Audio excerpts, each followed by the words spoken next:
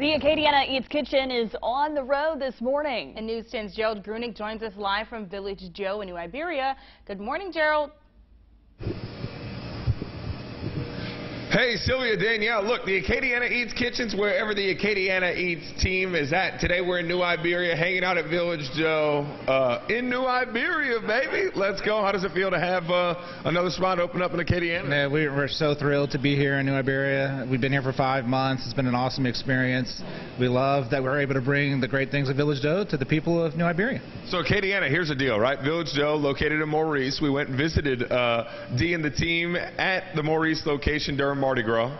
Acadiana Eats Kitchen opportunity popped up for this morning, the day after the 4th of July. I said, you know what? So we're going to have some people kind of limping in after the holiday. I said, let's take it on the road, baby, and let's set it up with some donuts, some savory stuff. This morning, what do you have planned for us, bro? And we're going to showcase our Donut of the Month, which we do a different donut every month at Village Joe, both locations. We're doing the banana pudding donut. It's a fan favorite. It's the only one that's come back for 3 straight years. And we have some awesome stuffed breads that we're going to showcase, too.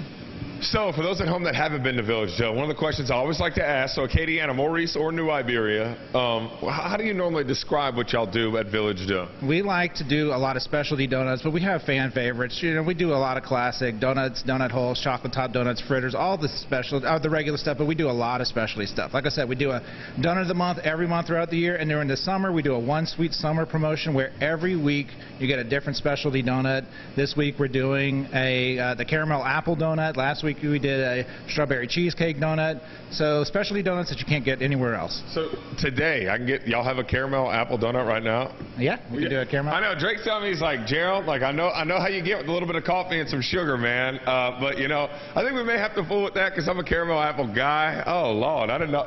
We didn't even talk about that, man. That was your stuffed bread. Yeah, that was legitimate surprise here at Acadiana. Hope you guys are having a great start to your Tuesday. Any words of encouragement to get them to come see you? Well, look, you're going to have fast service, friendly service, some smiles, and some delicious donuts if you stop by Village Joe. That's what I'm talking about. Appreciate you, baby. John, let's tell them, baby. We got much more coming up throughout the course of the morning right here on Deaux pt.1. I'm Gerald Grunig. You're watching KLFY News 10.